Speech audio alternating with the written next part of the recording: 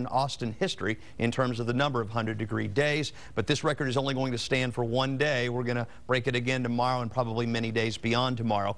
And as you know, we've been talking about this for quite some time. It took 86 years for this record to fall, which begs the question, what in the world was going on during that year back in 1925? Jim Swift has some answers for us.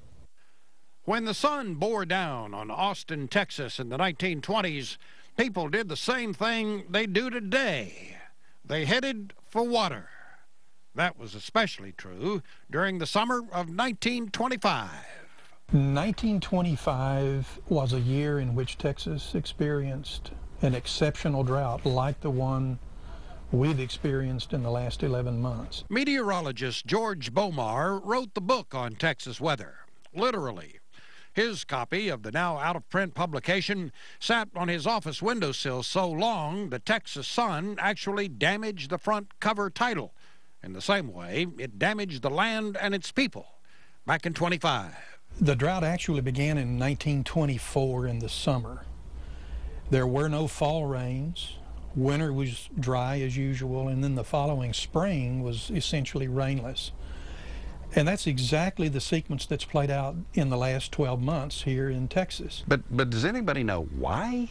I don't have access to ENSO data, that's the El Nino Southern Oscillation data, to know if there was a La Nina going on at that time.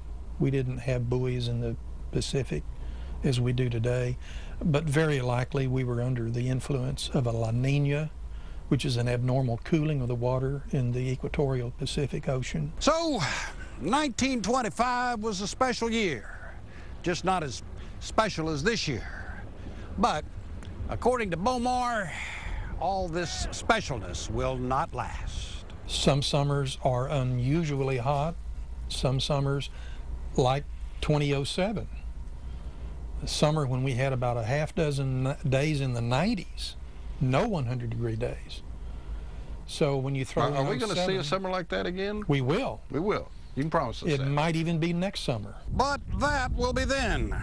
This is now, where we live, stuck right smack dab in the middle of the hottest summer of our lives.